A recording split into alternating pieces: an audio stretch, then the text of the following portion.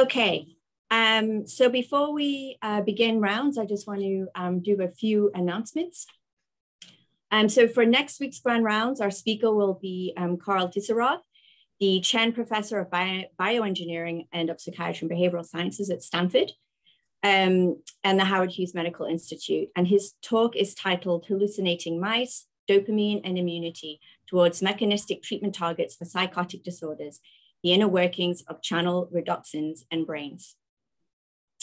As a reminder, we encourage everyone to post questions at any time during the talk today using the Q&A feature and not the chat at the bottom of the Zoom window. If you are a trainee, please put the word trainee at the beginning of your question. For today's grand rounds, I will turn it over to Dr. Dixon to introduce our speaker. Good morning, everyone. I have the distinct pleasure this morning to introduce one of our own who is this year's winner of the ESSEC Award. So I'm going to tell you a little bit about the ESSEC Award and then about Roberto. So Dr. Susan Essig is a retired member of our faculty, professor, and first director of the Division of Mental Health Services and Policy Research. Dr. Essig's career emphasized facilitating the translation of research findings into mental health policy and practice, addressing problems faced by mental health administrators and evaluating the impact of behavioral health services delivered in routine practice settings. Susan is very concerned that research impact practice. Her grants, papers, awards, activities, of which there were many, shared the theme of service, government service, and rigorous research. A common theme in her research has been creating scalable ways to implement new services, monitor implementation fidelity, and Susan has a special place in her heart for monitoring fidelity, and measure outcomes to assess the extent to which the intended services are indeed those being delivered. She studied messy problems in messy contexts, determined to find some simple truths that could be applied. She demanded rigor.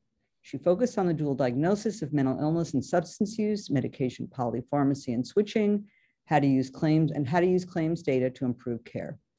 She was also an incredible leader, a chair of too many committees to count.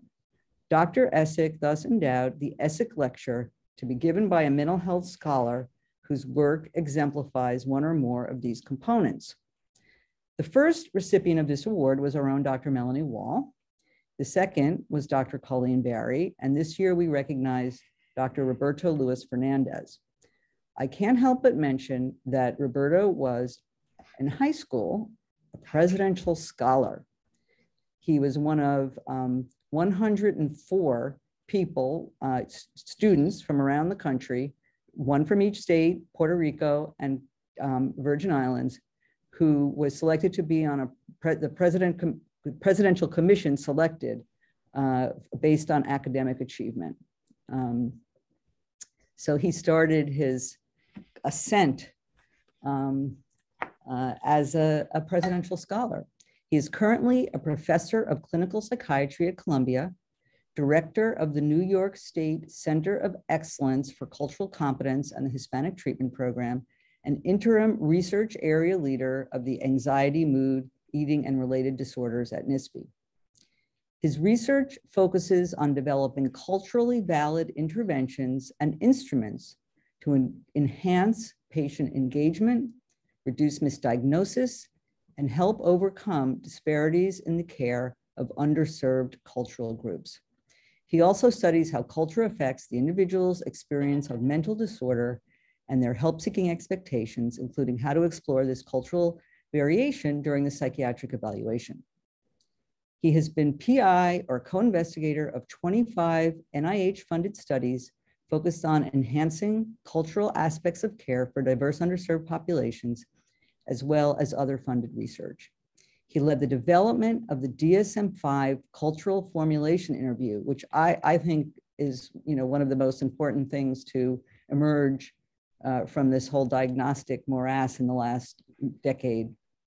It is a standardized method for cultural assessment for use in mental health practice and was the principal investigator of its international field trial. He really has been a central force in recognizing and then operationalizing how culture and oppression have influenced what psychiatry is and how we define constructs. His work is quintessentially practical. He creates tools and methods paying attention to validity and reliability. And he has profoundly influenced how we think about culture and ethnicity in psychiatry. And I think you can see how he's just an incredibly appropriate recipient of this ESSEC award. So without further ado, Roberto. Thank you very much, Elisa, for such a kind introduction. I was thinking that you can tell when you're at home when somebody is referring back to what you did in high school. That really, that gives it away. It's very nice to be giving this talk here. I'm about to share my slides. I hope you can see them. You can see my slides well? Great. Okay, so forgive me one moment. I just need to find a way to get rid of these photographs here. Just getting them out of the way. Thank you. Did it. So I really appreciate the Grand Rounds Committee inviting me to discuss this important and very timely topic. The title of the talk is Addressing Ethnoracial Disparities in Mental Health Risk Assessment and Service Delivery. The impact of racism and other forms of discrimination is pervasive in our society, including in our academic institutions, as the events in our department have recently made clear. So it's important to address these directly in all of our work. I also want to thank the sponsors of the ESSEC Award for this great honor. I had the pleasure of working with Susan for several years, and I'm always grateful for her support, especially during the first years of our Cultural Competence Center here at NISP. I also want to take a moment to thank three people who helped me put this talk together. Michaela Rodriguez, our former RA, and Shima Saragiyani, our current RA, as well as Dr. Dolly John, who's a health services specialist who works with us in the Cultural Competence Center.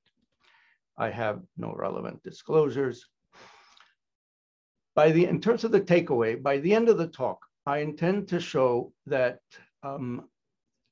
disparities, the causes and pathways of ethno-racial disparities in mental health are very complex, that multi-level studies and strategies are needed in order to address disparities in risk of mental disorders, access to and use, quality and outcomes of mental health care. Now, these issues are very timely now because of the growing awareness of structural racism and ethnic discrimination in our society that has been manifested in the public eye by the attention to police violence and to disparities in COVID infection and death. And I wanted in that light to show you some data of age-adjusted COVID-19 deaths in the United States through August of 2020. And you can see the much higher death rate due to COVID among minoritized groups in the US, especially Black and Indigenous individuals, though you can see that in the other groups is also high relative to non-Latino whites. Now, we would expect a major repercussion in the prevalence of mental health problems due to this stressor. And I will return to this in a minute, but here it's a sign of the disparities, the stressors in terms of disparity risk that are very prevalent in our society. The outline of the talk is that I will cover the conceptual basis of disparities, and particularly focusing on promising topics regarding disparities in mental health risk, assessment, and service access and delivery. And this is important for all work in mental health, because the social conditions that lead to disparities affect all aspects of mental health, including neurobiology. They're often poorly measured, and if unaddressed, will continue to interfere with mental health care. Now, what are health disparities? This is a definition I put together from various sources. You see some of them below. Health disparities are preventable and unjust differences in health status, outcomes, and burden of disease that adversely affect socially disadvantaged populations. Now, ethno-racial disparities are only one of many kinds of disparities. I won't address them in the talk, but many of the points I raised should apply to other kinds of disparities.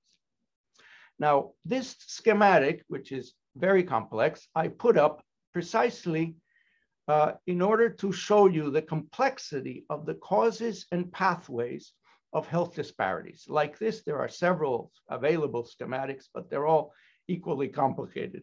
I won't go through it, but I wanted to highlight the fact that these causes and pathways are present not just at the individual level, but also at the systemic or institutional level, as well as the larger societal and structural level as well. And in order to understand disparities appropriately, correctly, we have to include all of these levels in our models of disparities. Otherwise, we risk really missing a lot of the important elements that would help us understand and intervene. And in that sense also, we need to use, I want to emphasize, it isn't just understanding, it's also any intervention that we create to tackle disparities must take account of these multiple levels. Now, this complexity of the causes and mechanisms of disparities is reflected even in the prevalence of mental health disparities across the population. I will use the term BIPOC in the talk to refer to Black, Indigenous, and people of color individuals. Now, this graphic here shows or is designed to discuss the looping effect that access to care has on risk of psychopathology. Because despite higher exposure to social adversity and discrimination than in non-Latinx whites, BIPOC individuals tend not to have consistently higher prevalence of psychopathology. So it's therefore very important to focus on resilience factors as well, because also psychopathology prevalence varies substantially both across and within ethno-racial groups. As this graphic here is meant to illustrate, BIPOC individuals do tend to have mental disorders that are more persistent, severe, and impairing than in white individuals. And one major contributor to this, as suggested here, is the consistently worse indices of mental health care they receive across the full continuum of service, access, and delivery. As you can see by the numbers, the percentages illustrated in the graphic.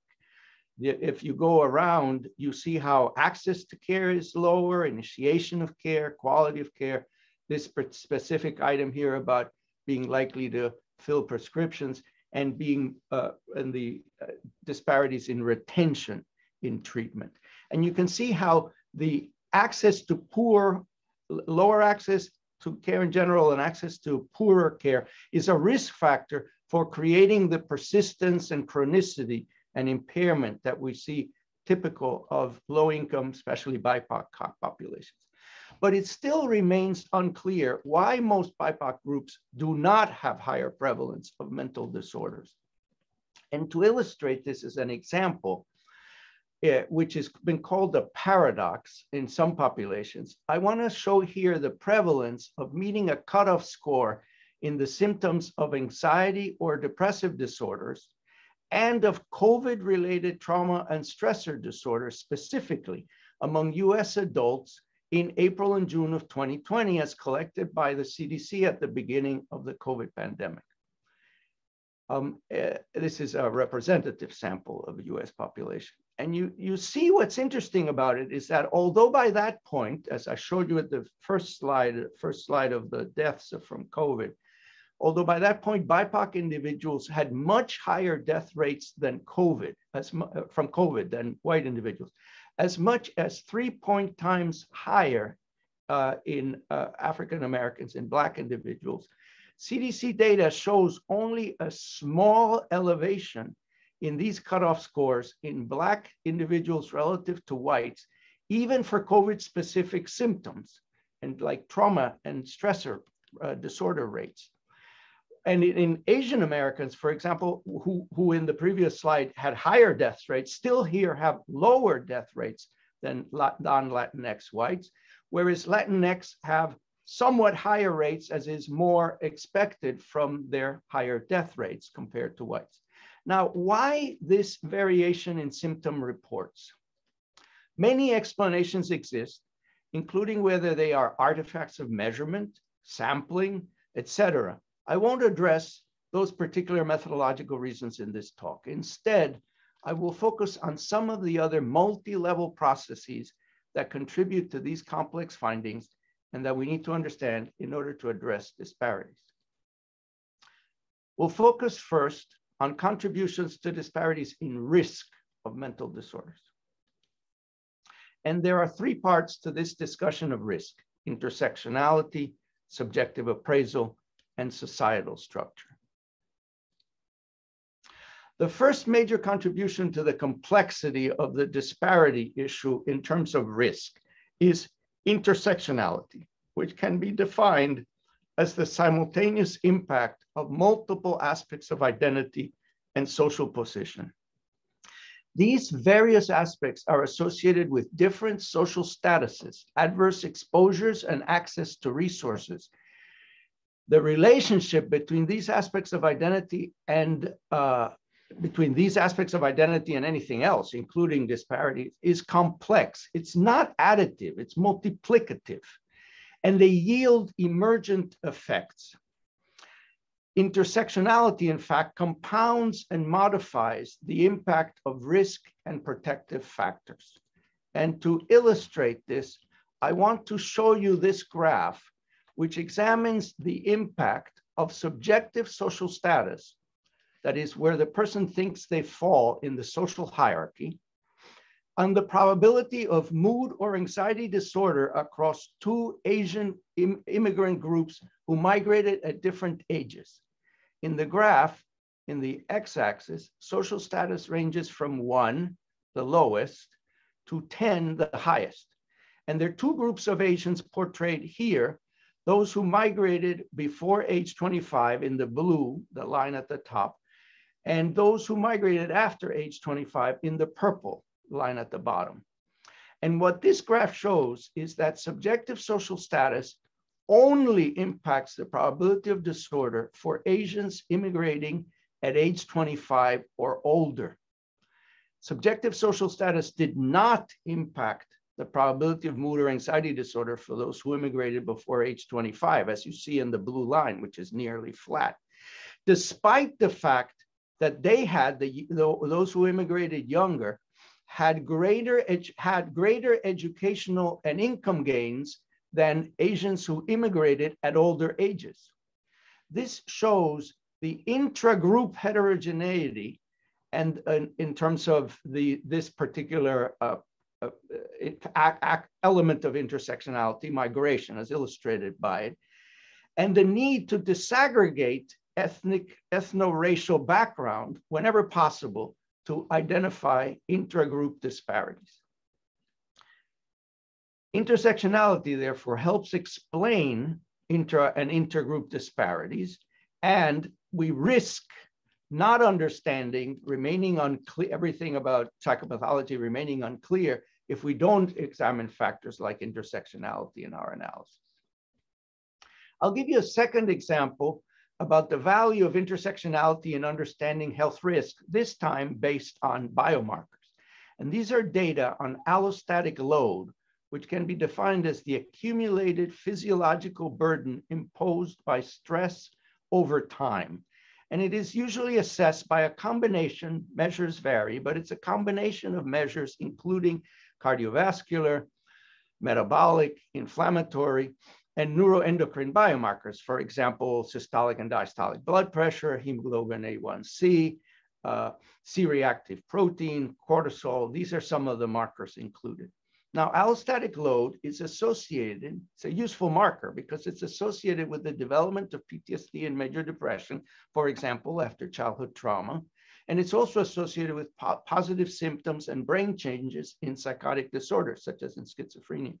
And it's used in disparities research as an indicator of stress due to social disadvantage, especially the physical tax levied by living in a race-conscious society.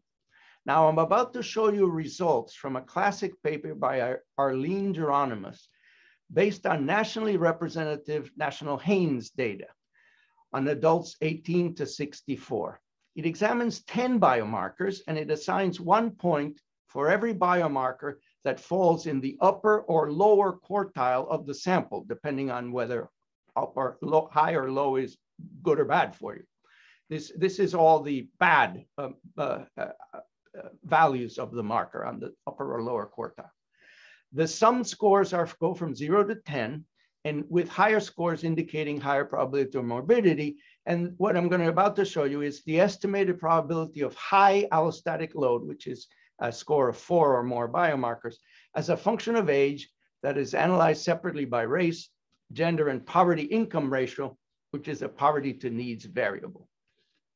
This first graph shows you on the y-axis the estimated probability of a high allostatic load, and in the x-axis the age of the sample. And it shows you the distribution by race and gender. And you see how at the top, being Black, whether a women worse than men, but both Black groups are higher than both white groups in terms of the allostatic load that you see, the probability of having a high allostatic load, which is therefore associated with morbidity. And you see how they're, as I was saying, they're clustered by race. Gender and race both go together in this finding. And this second graph shows the probability of a high allostatic load by race up here and by race, and then in addition by poverty marker.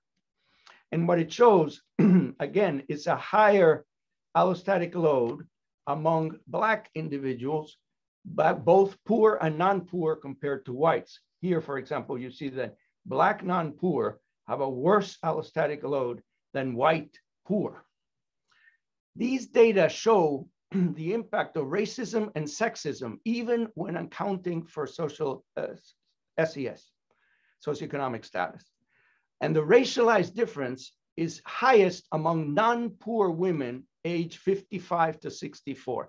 In that group of women of that age, Black women who were non-poor, Black women had 5 times the odds of high load, allostatic load compared to white women. This indicates, again, the value of including intersectionality in our analyses of risk, here in terms of race. Before it was immigration, here it's in terms of gender, race, and class. However, too often, intersectionality is not addressed in the analysis. When addressed, it's often in the form of regressions or via interaction analyses, which is fine, but they require large sample sizes. The other way of doing it typically is through intersection terms, like Black men versus Black women, and that is fine and can be done with small samples. But there are a number of other alternatives for how to examine intersectionality. I won't have time to go through them in detail, but briefly, they're listed here. One alternative approach is to take a life course approach and compare the trajectories of psychopathology over time. That is to say, examine the effect of cumulative disadvantage, how risk factors accumulate and interact longitudinally in different ways across ethno-racial groups or subgroups to yield distinct mental health outcomes. A life course approach can also identify specific life periods of relative vulnerability or resilience, critical periods. And you can test whether these coincide or differ across ethno-racial groups or subgroups, such as by gender or SES. Network analysis can compare the interconnections among symptoms, examining whether these networks vary across ethno-racial groups or subgroups. Latent class models may identify specific clusters of identity characteristics that are associated with a given mental health outcome.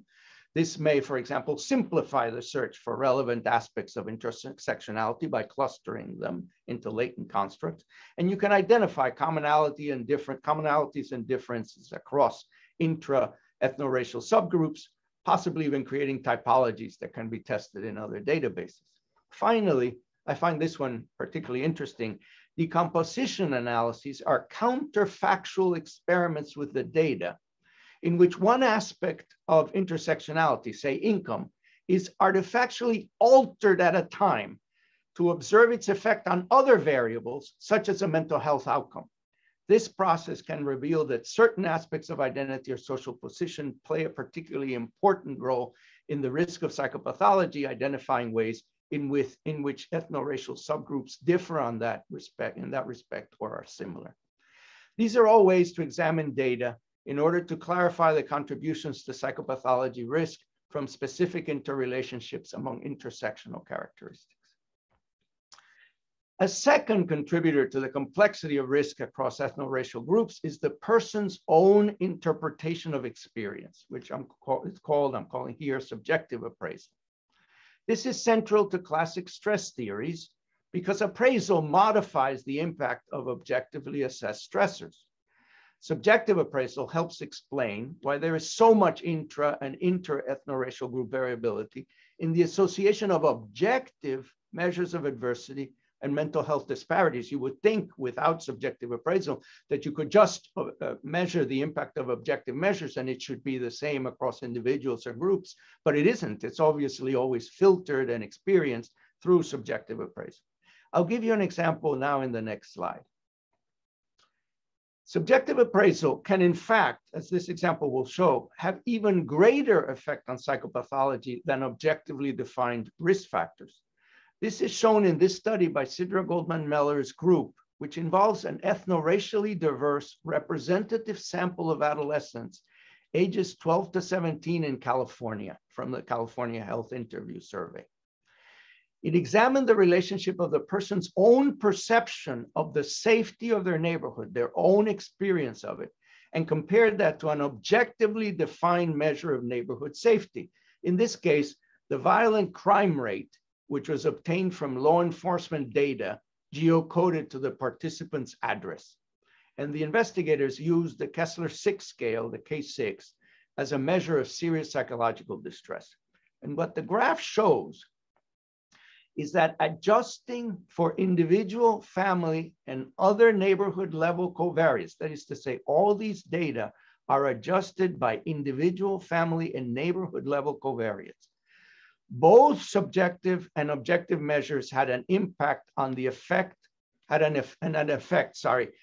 the prevalence of serious psychological distress. As you can see on the y-axis, here's the prevalence of serious psychological effects, and here's perceived neighborhood safety on the left, and objectively measured neighborhood violence from crime rates on the right.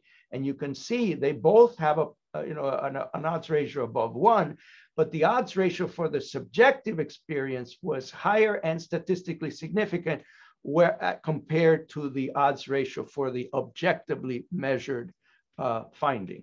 And this effect of perceived safety remains unchanged, even when objectively measured neighborhood violence was included as a covariate. Even if you add the objective measure into the equation, not only the individual factors, but the neighborhood objectively measured violence, you still get this is the adjusted odds ratio for the subjective, the effect of the subjective appraisal, even taking that into account.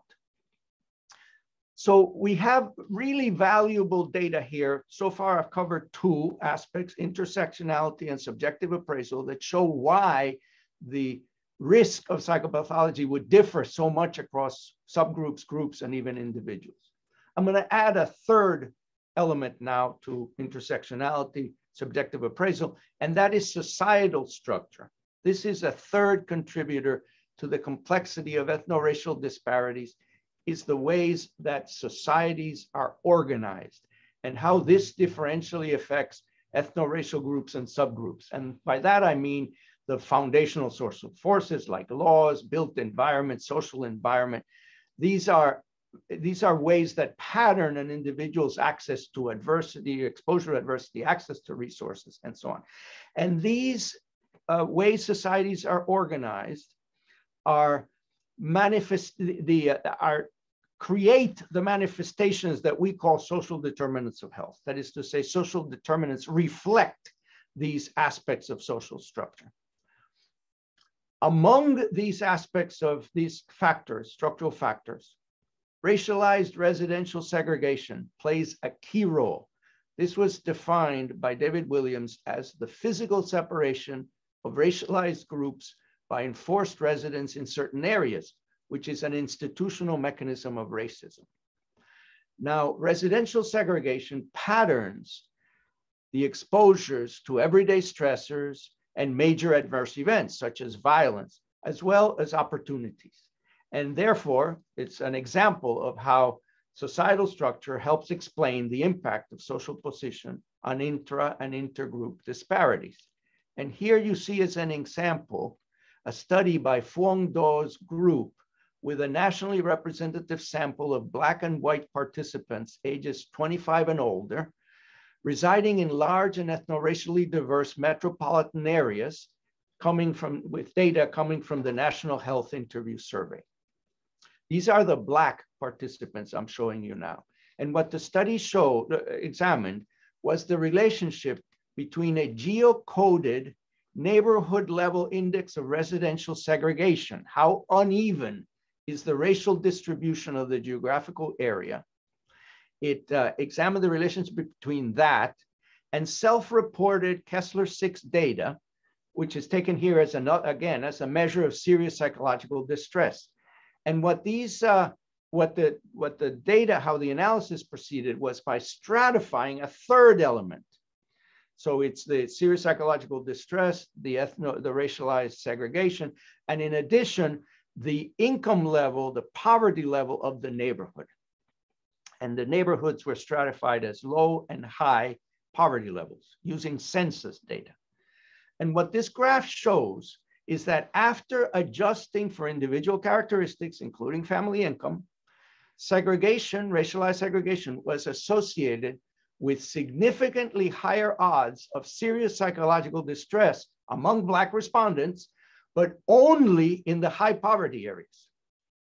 You see that here. The odds under the low poverty level are non-significant, whereas the odds in the high poverty level, the impact, the relationship between racialized segregation and serious psychological distress is significant in the high poverty levels.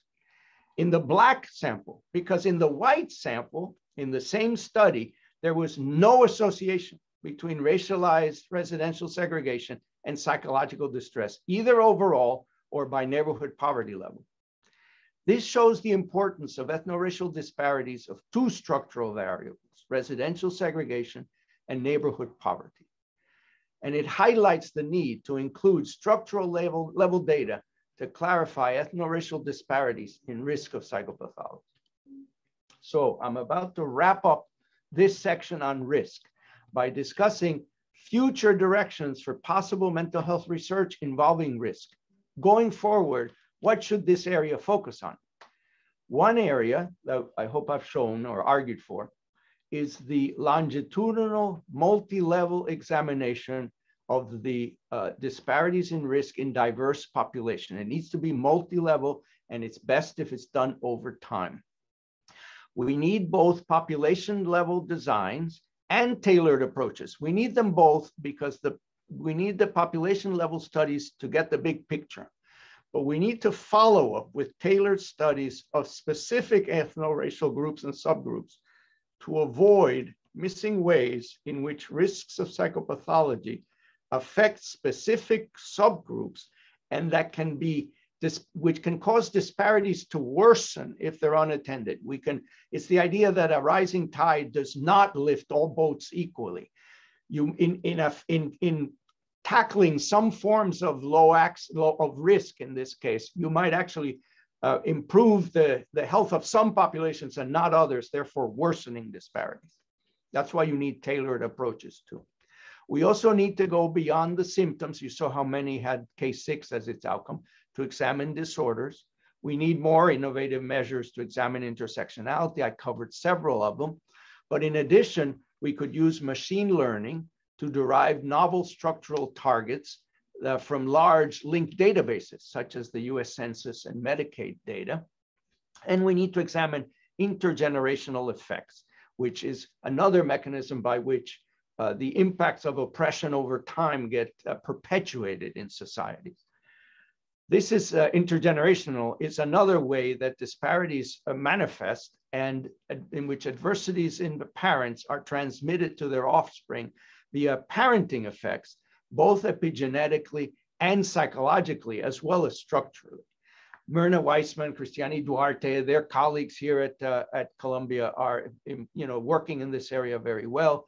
And these are all important contributors to disparities that we need to tackle. I'm now going to turn to mental health assessment. I've already given you some examples of how to measure intersectionality, subjective appraisal, and structural factors. Now I'm going to focus on how to assess these important variables in clinical research and how to include in mental health care. And I'm going to address two aspects of this issue: person-centered contextual assessment and communication and implicit bias. Now, person-centered contextual assessment includes a person's wants, needs, abilities, and circumstances from the perspective of the person and significant others. And it obtains information on intersectionality, appraisal, and social structure, complementing generic assessments in research and clinical work. And let me tell you what I mean by generic assessments that are complemented by person-centered assessments. These are the usual kinds of assessments that people might do in mental health if they're just doing a non-person-centered approach, which is finding out demographic indicators, assessing symptoms, living arrangements, food insecurity. These are fine as they go. However, it's good to supplement them with person-centered evaluations, assessments that address from the perspective of the person, their lived experience, their family, their friends, communities, and so on. So in terms of intersectionality, in terms of, instead of just asking about demographic indicators, we can ask the person about the most relevant aspect of their own identity. In terms of appraisal, we can ask their views of trouble, the most troubling aspect of the problem, or their own experiences of discrimination. And in terms of structure, we could ask about perceived barriers to care, whether they're scared to walk in the neighborhood. You see how it's their own personal experience of it. And I'm taking these examples here under the person-centered column from two existing person-centered instruments, meaning I didn't make those up in that sense. I took them from the cultural formulation interview and from the structure vulnerability questionnaire that Philippe Bourgois' group at UCLA and other colleagues have developed. And I'll say more here now about the cultural formulation interview, which is one example of a person-centered contextual assessment method. As Lisa mentioned, it was developed for DSM-5 based on the DSM-4 cultural formulation framework, which is a framework for organizing and interpreting information on the impact of cultural and social contexts on the experience of mental and emotional distress based on the views and practices of the person and their social network. The CFI was developed by an international group of developers led by our Cultural Competence Center here at NISP. We're very proud of that, of the work we've been doing there, our whole group. And it can be used for initial clinical evaluation and treatment planning with any patient by any provider in any care setting. It has three components. The core CFI, which is the assessment of the individual, has 16 questions. I'll briefly run through the 4 domains of it in a minute. Then there's an informant version, we call it, for obtaining parallel information from a companion, as well as 12 supplementary modules that can deepen the assessment. These are the 4 domains of the cultural formulation interview: the definition of the problem, their perceptions of cause, context, and support, including those of their social network, the factors that affect their coping and help-seeking in the past, and their current preferences and help-seeking choices and concerns, possible concerns about the clinician-patient relationship. Now, we recommend that this would be done at the beginning of an initial clinical evaluation, but it can be done at any point in the clinical assessment, whenever it's found, whenever the clinician feels or the person feels that there's a concern about the impact of sociocultural issues. The field trial was conducted in 6 countries and 11 sites with 318 patients, 75 clinicians, and 86 relatives. It was testing. It tested the feasibility, acceptability, and utility of the tool. It was found to be all those things by patients, clinicians, and relatives, especially after one administration of it. So you practice it once, and by the second administration, you were not concerned about feasibility, acceptability, et cetera. And it was also found to enhance rapport, communication, and expressions of caring. The map shows you where the sites were. Our center has been publishing on this since DSM. And in addition, there's been work not in the field trial, and also other people not in the field trial have been publishing on CFI, but in particular, I wanted to highlight this aspect, which is that as a training tool, it has been shown to increase the cultural competence of psychiatric trainees. Now, this slide refers to research on the impact of cultural formulation on diagnostic assessment. And here, the instrument, the method used to conduct the cultural formulation was not the CFI. This is work previous to the CFI appearance by a group of people who participated in creating the CFI. This is work from the McGill group in Montreal. And what it shows is how a cultural formulation framework approach, they operationalized it in their own way with their own protocol that contributed to the CFI, how that kind of approach can improve the accuracy and completeness of diagnostic evaluation. What this refers to is to over 300 patients referred to the Cultural Consultation Service at McGill from all over the city of Montreal. Whenever clinicians or other providers in the city felt that there was something going on in their care that needed a cultural consultation, they referred the patient for consultation, and sometimes the clinician and so on, to the McGill service.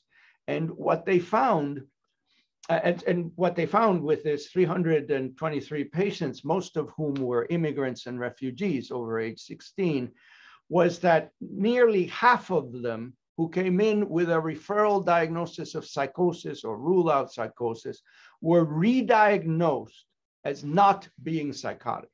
That is to say, that blue bar there, 49%, shows that 70 people who came in with a psychotic diagnosis after going through the culture formulation approach lost their psychotic disorder diagnosis. They were essentially overdiagnosed in the opinion of this assessment as being psychotic. They often had PTSD, adjustment disorder. Sometimes they had been, many had been traumatized, conflict zones, and they were expressing experiences of distress that were confused for psychosis. And in the other direction, the 5% who came in without a diagnosis of psychosis, only 5% were flipped over. Sometimes psychosis is missed, but most of the time in these populations, psychosis is overdiagnosed. This matches the work with African Americans and other Black communities in the US and elsewhere about the overdiagnosis of schizophrenia, in particular in those communities.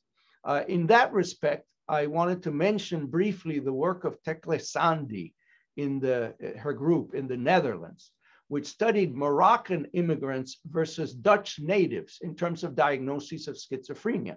And they did 3 very nice studies. And what they showed was that a cultural formulation approach, also preceding the CFI, but in the same family of approaches, increased the diagnostic agreement between Dutch and Moroccan psychiatrists. So if you had Dutch and Moroccan psychiatrists assessing Dutch and Moroccan patients, and without the cultural formulation approach, there was very low agreement between the Dutch and Moroccan psychiatrists about the Moroccan patients, much higher agreement with the Dutch patients. If you added a cultural formulation approach, that difference disappeared. A second study looked at the stability of the schizophrenia diagnosis in Moroccans over 30 months and found much higher stability, similar to Dutch patients, when they used a cultural formulation approach. And then they also, a third study, examined the relative risk of schizophrenia, the estimates of schizophrenia among Moroccans versus native Dutch in the population. And they found an overblown relative risk of schizophrenia, 7.5 times higher risk among Moroccan patients than in Dutch patients. When they used a cultural formulation approach, that relative risk went down to 1.5. So a little higher in immigrants, which is consistent with immigrant data from many parts of the world, but not 7 times higher, which is just another way of overdiagnosing schizophrenia in certain populations. Earlier, I mentioned, sorry, that subjective appraisal, I'm switching gears a tiny bit now, but still within assessment, that subjective appraisal can have a major impact on ethno-racial disparities in outcomes. Here, I want to focus on the fact that that appraisal, subjective appraisal, is not just idiosyncratic to the individual, but emerges from cultural traditions of what symptoms mean, how they are experienced, and how they are reported to clinicians, researchers, family, etc. These traditions are transmitted by ethno-racial groups and subgroups, including with great intra-group variation, and they also change over time. I wanted to illustrate this by showing you this list of Latinx Caribbean cultural concepts of distress. These are ways in which people experience and express distress, a sort of folk nosology. Now note that some cultural concepts are held widely across Caribbean Latinx groups, like being anything about nerves is very widely held. I'm sure if you've treated this population, you've heard about nervios. Other, or concerns about being crazy, but other elements of this nosology are specific to certain subgroups, like facultades is one that's particularly specific to spiritists. And like that, there's many kinds of cultural concepts of distress. And I wanted to contrast them, their relationship with the list of DSM-5 diagnoses. And what I'm going to show you is that the relationship between the two nosologies is never one-to-one. I've never found one anywhere in the world that is simply one-to-one. The folk nosologies, the popular nosologies, are organized differently than the professional nosologies. What makes a concept hang together, like having facultades in the Latinx Caribbean, does not exist as a held together construct in the professional nosology, and sometimes vice versa. What makes a construct a professional category is not what is considered in the popular nosology to compose a syndrome. And so the relationship is always one to many in both directions. If you work with this population, you have heard a million times somebody coming in and telling you that they're sick with nerves. They mean something by it. There's something that hangs together for them about that experience, about vulnerability, treatment, experience, relationship to others, all sorts of things. But they are, from the point of view of psychiatry, heterogeneous with respect to its diagnostic value. So what needs to happen is that we need to translate from one form of experience, in this case, the person's own person-centered experience, into the diagnostic categories. And this variation affects not only clinical care, but anything that depends on asking people about their symptoms or experience, including most mental health research. It means that in this kind of mental health assessment, we cannot assume a universalism in the relationship between symptom reports and disorders. It has to be a process of translation, as in different languages.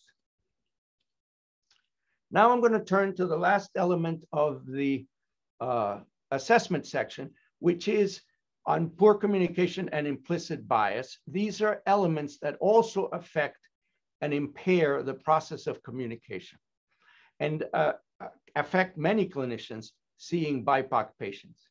Implicit biases are unconscious automatic mental associations between a social group, stereotypes, and forms of prejudice. Anti-Black implicit bias is particularly prominent in the US due to structural racism. Now, poor communication and implicit bias affect rapport and the exchange of information in clinical care and research, including the quality of the data obtained on intersectionality, appraisal, and structural factors. Importantly, this interference in communication is associated with lower quality of care and patient disengagement. Now, communication processes may respond to intervention, but research on implicit bias, which is ongoing, so far shows that brief interventions on implicit bias appear much less effective. Longer interventions may be more effective, but require institutional buy-in, which is very important. So in terms of future research directions in terms of assessment, we need to continue to study the impact of assessment on information exchange and processes of care. The association between implicit bias, observed clinician behavior, and patient outcomes is a very important area for research. How does intervening in implicit bias help? Or how does implicit bias make things worse? What is the impact of sociocultural assessment on longitudinal patient outcomes? What are the best implementation strategies for disparity reducing interventions in routine care? For example, we could program the electronic health record to automatically present community level data that is geocoded to the patient's address that is relevant to the symptoms or diagnoses entered by the clinician. For example, if the clinician enters PTSD, maybe they could show you the crime rate for that neighborhood. We need to do longitudinal studies of the effects of training, as I mentioned, on implicit bias, which can be, on versions of implicit bias training that can be applied in routine clinical and practice and research settings. And we also need to test alternative approaches for improving clinician behavior. And by that, I mean testing, for example, testing incentives to change behavior, such as value-based care, or address biases that structure the work environment, such as equity in ethno-racial, gender, or sexual orientation salaries, or representation in the leadership, and see the effect downstream on implicit bias reduction, for example. Now I'm going to turn to mental health service access and delivery. I'll cover 5 strategies briefly for each one: engaging with communities, tailoring for a specific subgroup, leveraging technology to reduce disparities, improving patient-provider communication, and intervening on social inequities. For each strategy, I'll present the primary target or targets it addresses among the following 4 things I mentioned in the talk: intersectionality, subjective appraisal, structural factors, and poor communication and implicit bias. I'll tell you what approach the research followed, and then an example of an intervention or implementation approach illustrating the strategy. And for each intervention or implementation approach, first I'll say the problem the intervention or implementation approach is addressing, and then how it's going about it and what results have been obtained so far. The first strategy can be used to target any of the factors we've discussed so far. It involves organizing how researchers or clinicians engage with communities to implement a given intervention in a real-world setting. These interventions can be pitched at individual, interpersonal, or family, organizational, community, and policy levels, at any level. And this approach ensures engagement with community partners is authentic, not superficial. It's composed of a 3-part approach, as summarized in a 2015 Cochrane review on this type of community-based strategy. You see them here: be aware of multiple forces at all levels, invest in community participation, and prioritize community mental health and social outcomes. And Enrico Castillo, whom you may remember was a graduate from our residency program, recently did a very nice 2019 literature review, which found 7 main areas in which this kind of community-focused implementation approach is currently being used and studied. You see them here.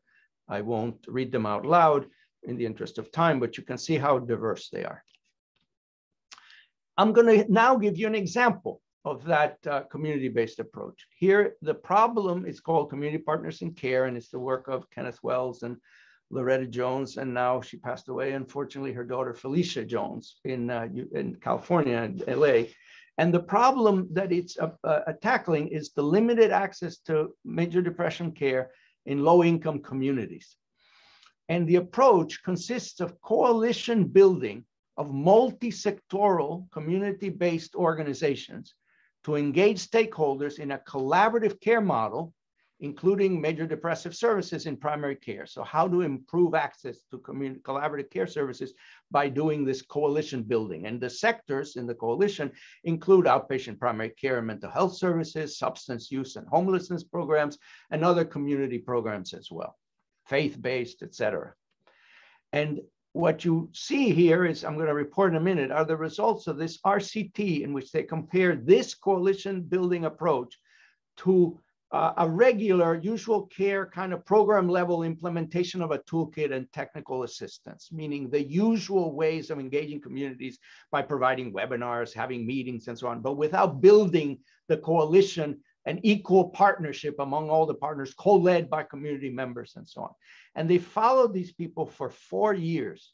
And at 6 months, which is also impressive, at 6 months, they found improved clinically and community-defined outcomes. But I wanted to show you here the data from the 4-year follow-up, which found reductions in chronic medical conditions and improvements in clinical remission, which are defined according to PHQ-9 and things like that, as well as community-defined remissions, which are defined in terms of wellness questions, homelessness, risk factors, and so on. You see what very high impact they had at 4 years from a coalition building approach. The second intervention strategy involves tailoring for a specific subgroup. And it typically, what it's involved is a kind of a subtype of a community-based implementation strategy that I mentioned in the previous slides. And what makes this intervention strategy unique is that the primary target is intersectionality of community participants. That is to say, they want to tailor services, organize the services around aspects of identity or structural position. For example, focusing on faith-based elements or school or homeless or criminal justice system, tailoring the intervention for work with those communities to leverage their subgroup commonalities to address disparities. Here's an example of church-based mental health services that comes from Sidney Hankerson's work here in our own department. Now, unfortunately, Sidney is at Sinai, but he's still collaborating with many people here. This work was started when he was here. And the problem that his group was addressing was that many Black community members with major depression are less likely than the white community members to receive treatment.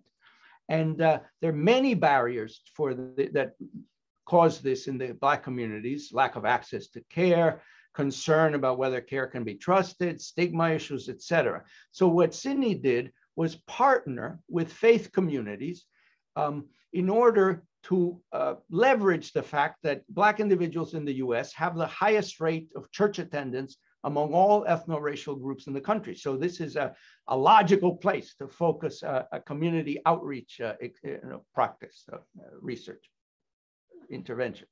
And what Sidney's group did is screen, with the help of community health workers who were themselves church members, screen for the presence of major depression in the community, in this case, in the church community, using the PHQ-9, and they found very high rates of probable MDD, scores of 10 or more on the PHQ-9, but not a single participant accepted mental health treatment referral, indicating the size of the problem.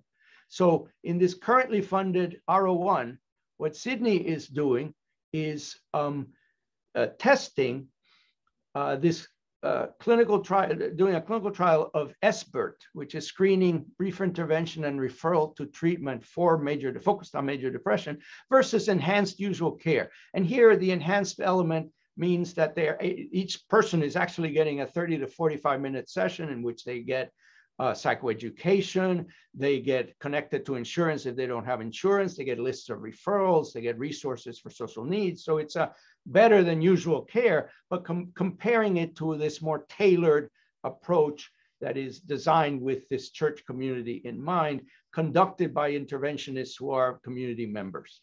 And here are the outcomes you see, and he's going to also assess the implementation elements. This is ongoing. I'm very glad that NIMH funded this. They should fund many more like this. A third intervention implementation strategy I want to focus on has to do with leveraging technology to reduce disparities.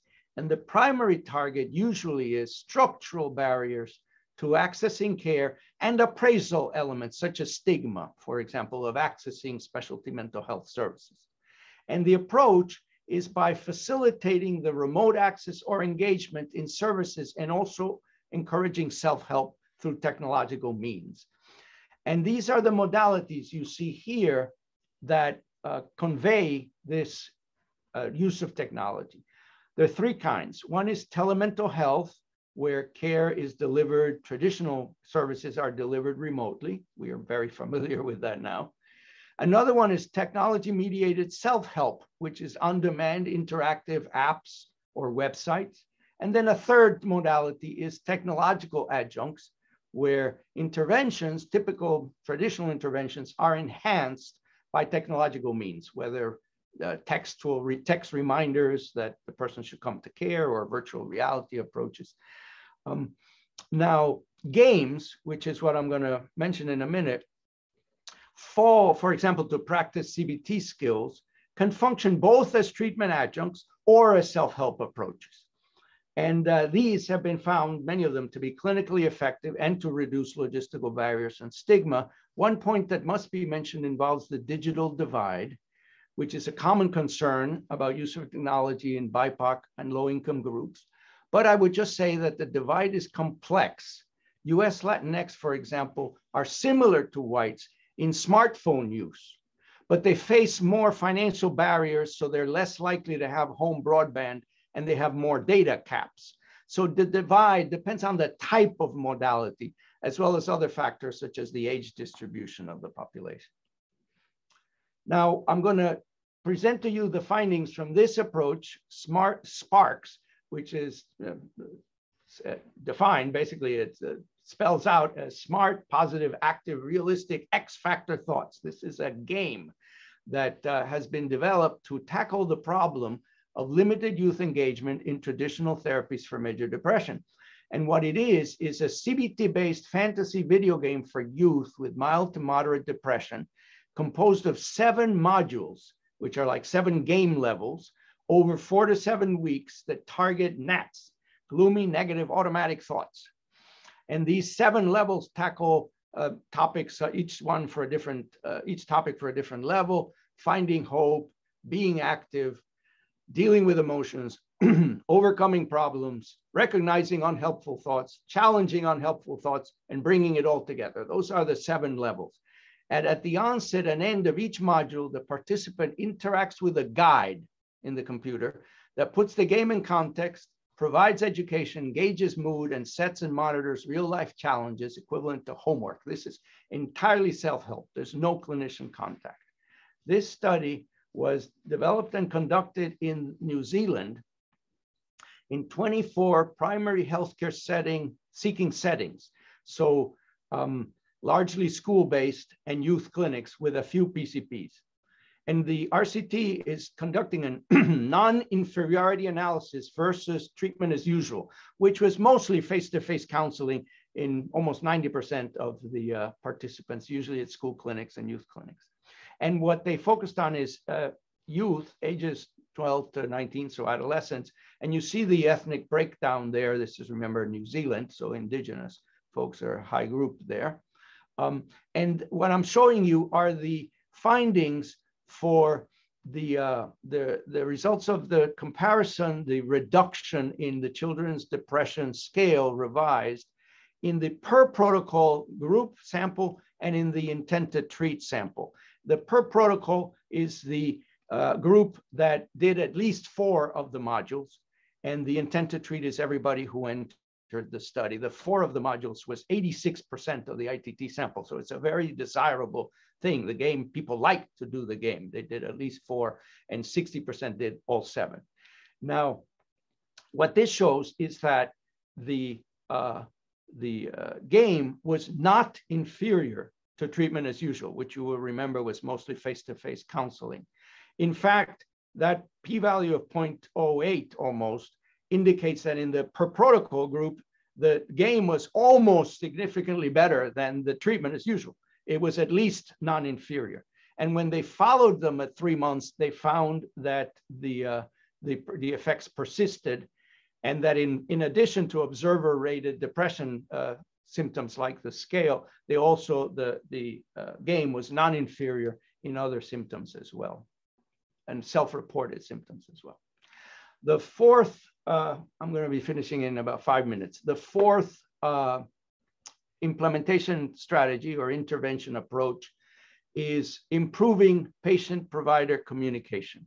And it targets these elements: patient appraisal, clinician bias, and dyadic communication through this approach of enhancing communication content and context between patient and clinician most of the time. Now, a systematic lit review on patient-provider communication conducted by Neil Agarwal in our center identified 2 examples of these aspects of communication that are targeted in the interventions. These are the content and context I mentioned. You see content as the exchange of ideas about illness and treatment, and the context as interpersonal situational influences that affect this exchange. And when he did that lit review, he found these examples. These are all from the treatment initiation phase. Each phase of treatment has different concerns. These are patient concerns. For example, about content, whether the services are useful or appropriate, stigma concerns in terms of context, issues about discordant communication styles. For example, will the clinician be telling me what to do, which is what I expect, as opposed to asking me open-ended questions, or vice versa, or discomfort discussing emotions with strangers. These are examples. And I'm giving you illustration from a study, an approach followed by Maggie Alegria's group at Harvard, tackling called DECIDE, which is an acronym for a long set of steps: decide the problem, explore the question, and so on, ending with enjoy a shared solution. It's an acronym for that whole process of that she developed for and with her group for this intervention. And what they're tackling is the poor participatory nature of most of the mental health treatment received by BIPOC individuals. So it's low participation that they are included in the treatment, which often leads to poor care and outcomes. And the way Maggie's group did this is by training folks, both patients and clinicians, to enhance patient activation and shared decision-making. Well, she first developed the patient approach, the coaching sessions. Their care manager developed coaching sessions with patients in which they're trained essentially to identify their own priorities and identify questions they want to raise with their clinicians. And then in a subsequent study, she trained the clinicians how to receive them, because they felt that the clinicians had not received this activated patient in a very, way that improved the quality of the participatory nature. So they increased the training for clinicians. And what I'm showing you here are the data, the impact on shared decision-making assessed by a blinded coder in this 4-arm RCT with over 300 patients. This was a PCORI grant, where any clinician coding increased shared decision-making. You could see it here. And maximal maximal coaching, any coaching improved shared decision-making. Maximal coaching increased it even more. And maximal coaching also was associated with patients' own expression that they had a better quality of care. The last example I'm going to give you is on intervening directly on structural factors, on social inequalities. This is a way of thinking outside the box of what is usually considered clinical responsibilities.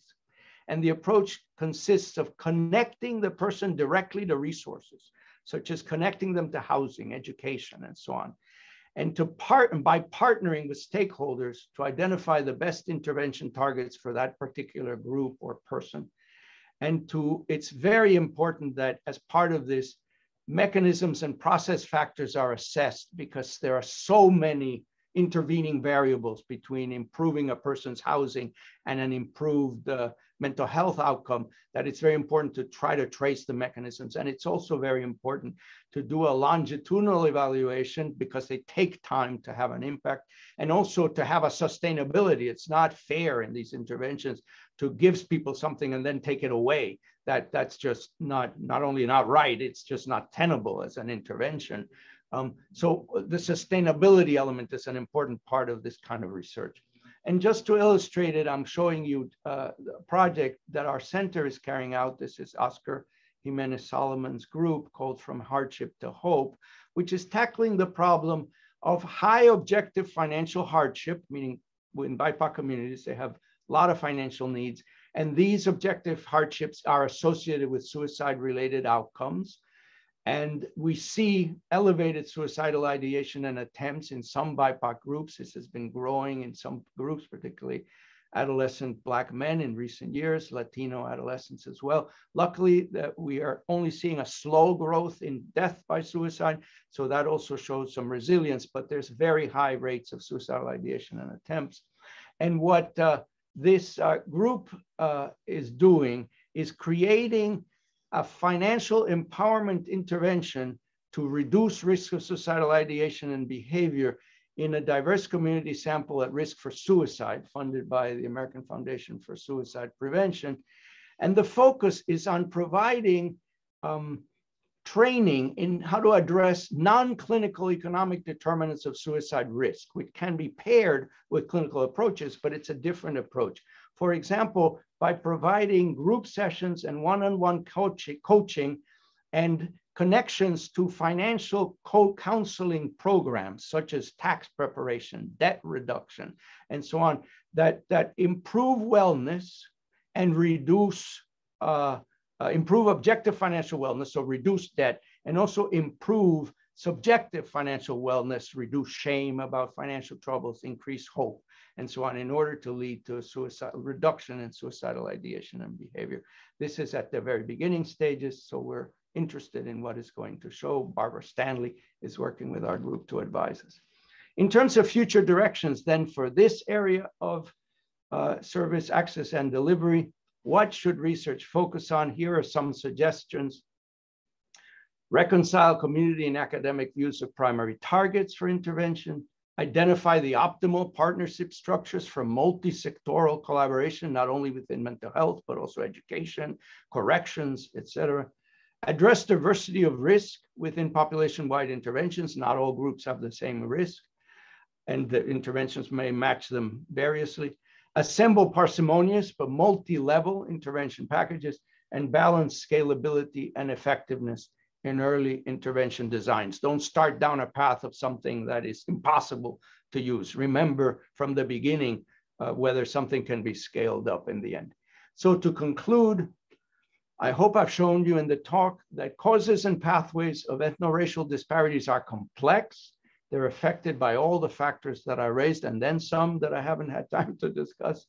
We need research designs in partnership with communities that are longitudinal, multi-level, and multi-sectoral, that target community and individual, as well as objective and subjective factors.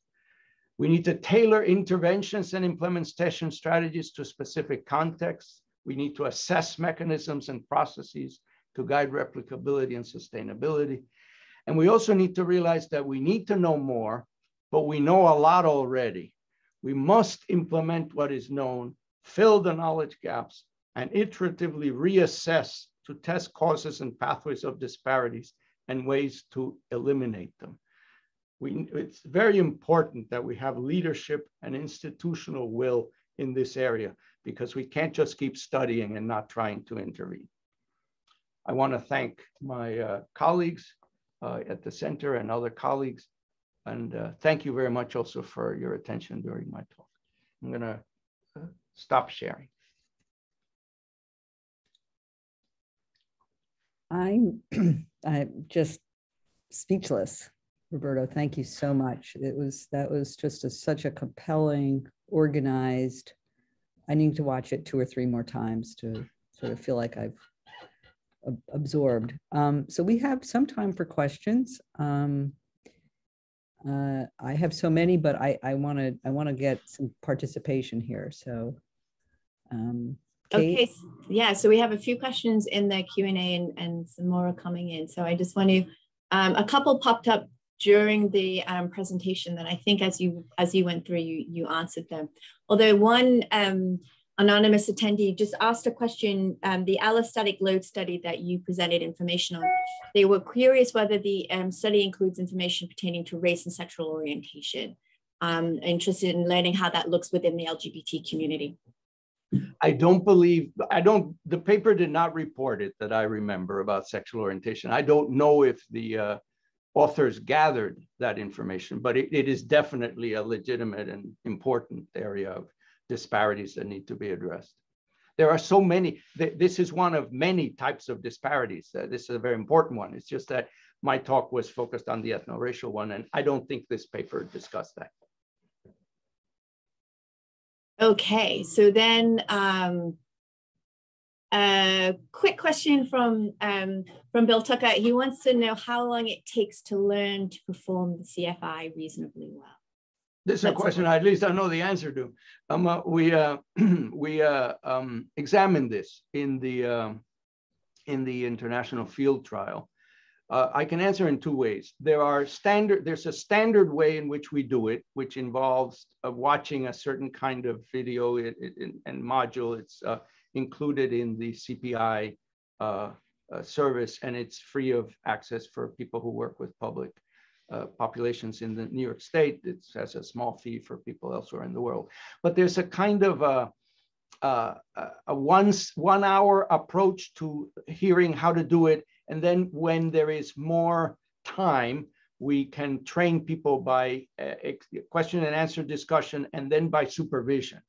We haven't compared all these different approaches, but there's different levels of doing it. What we can say is that when we did use that equivalent, similar to that version in the international field trial, not exactly that same training module, but a similar content, after one administration of the CFI, the number of minutes of using the CFI decreased. So from 26 minutes out of a 60-some minute interview, it went to 22 minutes out of a 50-some minute interview, and it kept going down over time, the next 4 or 5 trainings. So after one training, the number of minutes it took to do it went down to a more manageable level, about 20 minutes, and the difference in terms of concerns about feasibility disappeared with respect to acceptability and utility. So that's another way of answering the question of how to train. Okay. So a question from Brian Fallon, who wanted to know what factors increase resilience to COVID-19 stress? He noted that he thinks that the Black community did not have higher levels of comparative stress during COVID-19, despite all the disparities that they may face.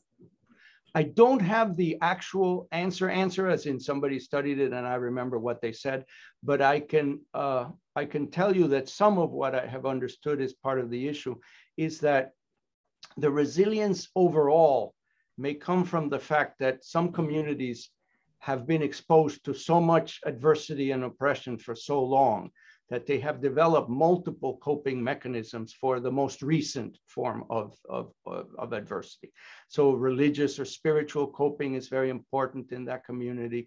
There's many different ways in which people, cope in different communities, Black communities and other communities. In the Latino community, for example, it's also what people call resignación, or it translates in English poorly as being resigned, but it's much more of an active thing about almost mindfulness, where you accept things you cannot change, basically, as a way of understanding that life is full of suffering, and it has been full of suffering for some communities for a very long time, and therefore there are ways of addressing it. But I don't have the study that I know that they looked at, and maybe somebody in the group does, that that they looked at this specifically for COVID-19. Okay, so next we have Cristiane Duarte, who has a question for you. And if you give me one hot second here, I'm going to have Chris answer her question in person.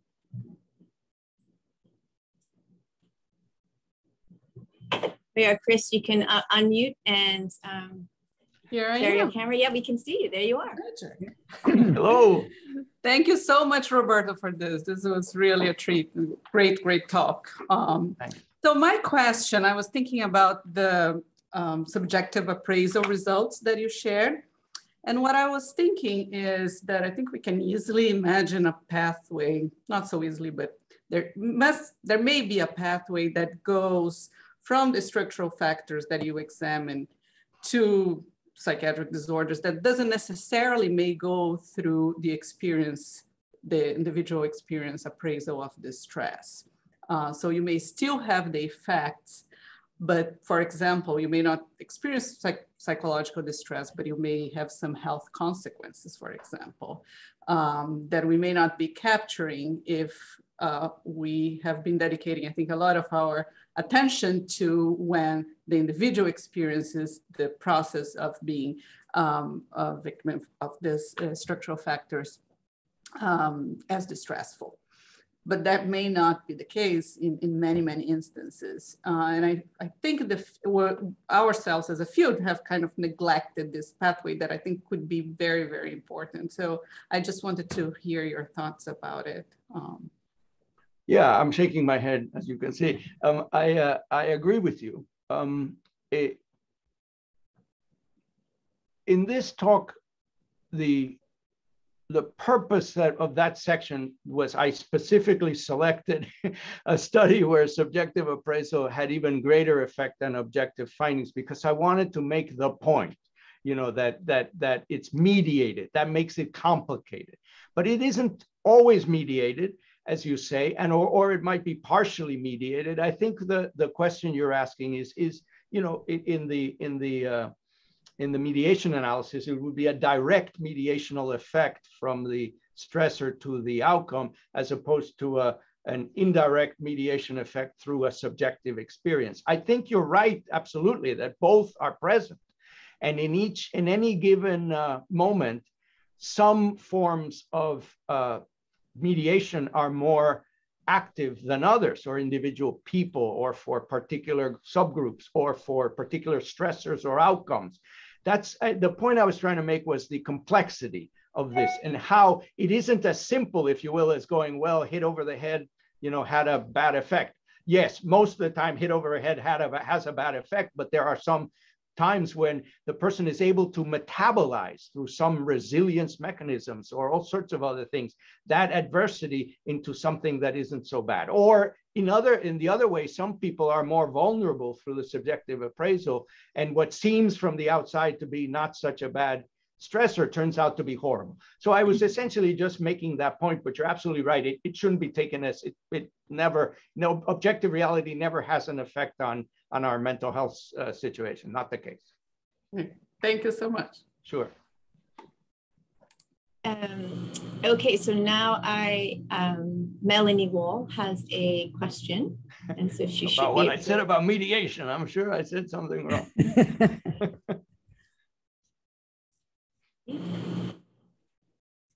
Oh, there she is. Okay, can you hear me? Yeah, thank you. So that was an amazing talk, Roberto. I actually learned a ton watching it, and I learn a ton every time I hear you speak. So thank you for doing that. And I want to say thank you for talking about different methodologies for addressing intersectionality, because I think this is a growing area, and data science, which I care a lot about, is a place where we need to do better at that and work harder at finding better ways of doing it. But my question is not about mediation or data science. It's actually a services question, which is actually about, I didn't hear you talk too much, and I wonder if you could just talk a bit more about our medical and primary care colleagues and how there are ways to partner within that setting to help reduce disparities in mental health. And if you could speak a little bit to that. Yes, it's a huge topic, and I will say just briefly things that pop up in my head as I think about it answering. I usually start with something that is easy to forget, which is the structural reasons why our medical system is structured the way it is, because it determines so much that comes afterwards. We have commodified the practice of medicine into something that is so brief and instrumental that it is very hard to see how within this structure we can avoid disparities with situations that are designed in medical care to be overly individualized and physicalized, sort of the medicalization of everything. and the commodification of something that makes it into a 10-minute visit or a 15-minute visit. Once you add these kinds of constraints, and they seem unshakable, I mean, to us, I mean, it's like, why can't we change that? Well, obviously, there's a million reasons why it's hard, but the root of much of the disparity problems come from that, because a lot of what is considered medical, you know, like Rudolf Virchow in the 19th century came up with social medicine precisely because people were suffering from famine and they were being seen medically as if they had a medical disease, when in fact what the prescription that he wrote was food. And he was critiqued at the time, you know, for being non-medical. But this is exactly part of the nature of the problem, that we need to step back, examine the roots of the difficulty that are creating the adversities that are creating the disparities, and then tackle those in addition to tackling the physical elements that are the consequence of the disparities. But we will never address disparities fully if we don't, you know, question the context in which we are providing care. I know that's a bit philosophical, but I think it's essential with respect to the actual answer, because almost anything else, you know, collaboration, working with communities, all of these are extremely important. I pointed out a little bit there, but without questioning ourselves and the frame in which our system provides care, we will never, in my opinion, overcome this situation. Thank you. Okay, so I think we have time for one more question, and we have many, many more questions here that I will try and get to you that we're not going to have time to answer. But thank you very much, Dr. Wall and Dr. Sasser. We actually have two questions. We're going to see if we can squeeze them in. So first of all, we have Dr. Rice from OMH, and he is going to ask a quick question. Quick answer.